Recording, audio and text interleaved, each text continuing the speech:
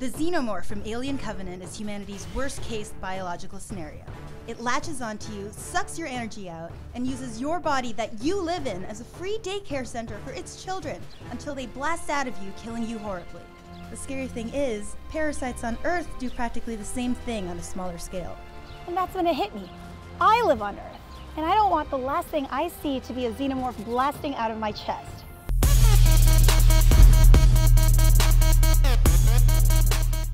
So we're here, at the American Museum of Natural History, where all the U's are V's. I'm talking to an expert parasitologist about what we could do to stop these rat bastards if they ever get to Earth.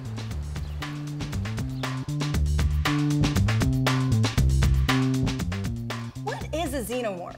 The xenomorph in the movie is an animal, clearly, that has an exoskeleton, a eusocial hive-like family structure, and it has acid for blood.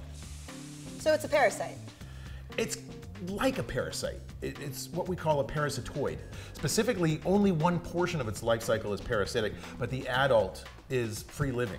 The xenomorph life cycle goes like this. The queen lays an egg. The egg opens and a facehugger leaps out, attaching itself to a nearby face. The facehugger sticks its ovipositor down the host's throat, implanting an embryo inside the chest cavity. The facehugger then dies, providing a false sense of calm until, bam, the embryo matures and a chest burster bursts out. It then sheds its skin to become a full-fledged adult xenomorph. They appear to be able to live almost indefinitely in this form, though they can be killed, notably by this airlock in Alien, this airlock in Aliens, and this makeshift airlock in Alien Resurrection. So if the xenomorph ever came to Earth, we'd be screwed, right? If this were real and they came to Earth, I'm pretty sure we're done for. Their reproductive ability, the ability that they've got to survive even if they wipe out the host species is incredible. It's like nothing we see here on the planet. The forecast looks grim, but maybe there's some parasites here on Earth we can learn from. Sure, I can think of a couple. One would be the parasitoid wasps, where they're laying their eggs inside something like a caterpillar, and then the eggs grow into larvae and they eat up the insides of the caterpillar until they dig their way out.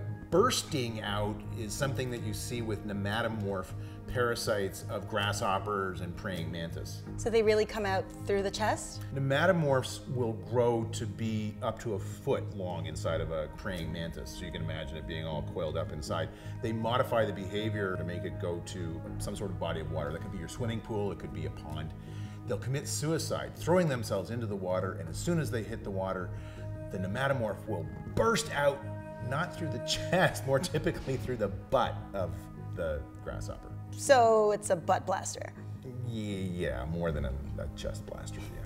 Well, thankfully we don't have any parasites that take up the majority of our biomass and then come out of our butts. Interestingly enough, there is a parasite called the guinea worm that President Carter, for example, has been involved in eradicating since the 1980s. There's only 24 people left on the planet with this thing, but it grows to be 3 feet in length inside of your body. But it was time for me to ask the big question. Could the xenomorph evolve in real life? I'm surprised at what's already evolved on this planet, so I won't say no. There is this problem that it tends to wipe out all of the things that it infects. And so in order to survive and reproduce again, it would have to be able to survive for millions of years, if not even longer than that. Well, just like that, we had confirmation that something like the xenomorph was possible. So it was time to talk about the xenomorph's weaknesses. Well, there's one that we saw in the second movie, and that's a very clear sense of parental care. And if you threaten the xenomorph's eggs, then the xenomorph will back off. Another would actually be the fact that they're very passive about infecting hosts. A real parasitoid like a wasp will grab a cockroach, shove its ovipositor in, inject the eggs inside that cockroach, drag it off and wall it up behind some rocks or something so its kids can eat it from the inside out. Whereas the xenomorph in the movies requires someone to stare inside of this egg that can't move and be stupid enough to do it. So we can actually get in front of this life cycle by educating people not to do that. Okay, so it's dependent on our stupidity. So far as it's been portrayed in the movies, yes, it's fairly dependent on our stupidity. I'd like to think we're smarter. And so far we've been able to survive a lot of parasites and a lot of pestilence because 1, we're smart, and 2, we're compassionate. And as long as we hold on to those 2 things, I'm pretty sure our species will survive. It may seem kind of lame that our main strategy for beating the xenomorph is to simply run away. But some scientists would argue that our deep-seated fear of parasites is actually our best defense against them. Even ancient humans knew what was up. this guy looks a little off. So my first instinct is to stay away. And on a subconscious level, my brain thinks he might have a parasite. This ancient evolutionary fear is also why we have the sick, visceral repulsion of the xenomorphs.